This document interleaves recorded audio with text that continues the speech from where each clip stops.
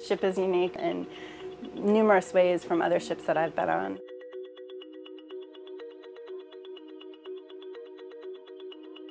ROV is a remotely operated vehicle.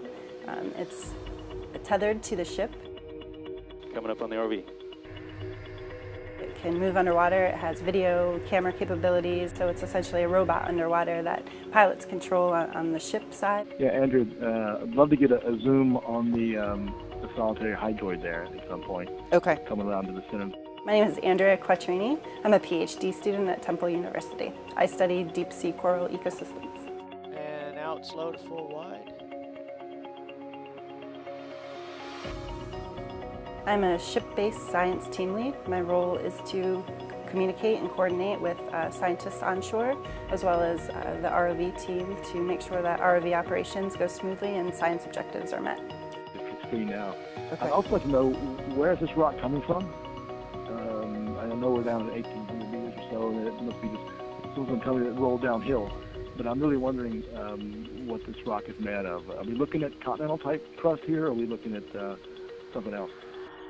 The telepresence component here is definitely a unique experience. Scientists back on shore are listening in and communicating with us in real time as the ROV is exploring the bottom of the seafloor.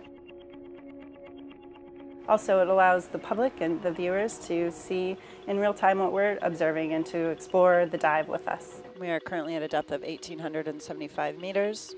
Here in the control van, this is where all the action happens. For any new listeners joining us, we are off of the northeast U.S. coast in the Canyon system.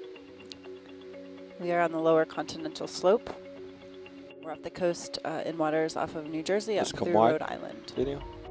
The ROV pilots are manipulating and maneuvering the ROV, and the scientists sit in the back and help plan and lead ROV dives from a science perspective.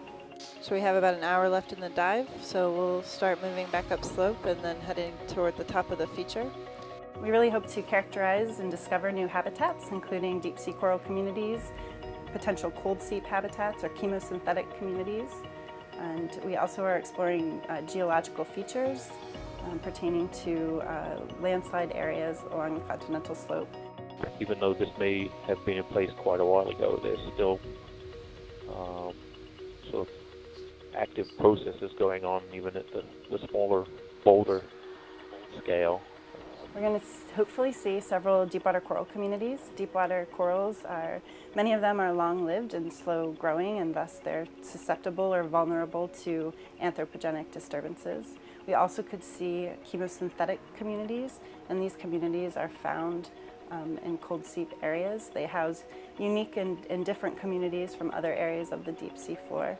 Both of these are types of biological hotspots, so you get a high biodiversity of animals in these areas compared to other fauna that you see on the surrounding seafloor.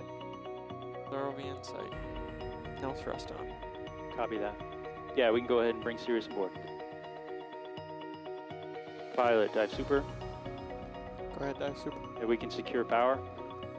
Copy that. High voltage is off.